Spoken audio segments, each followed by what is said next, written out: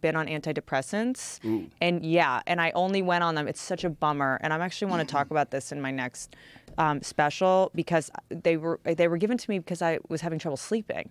I had insomnia, which I recently learned about how insomnia sort of came about, and it's actually really important.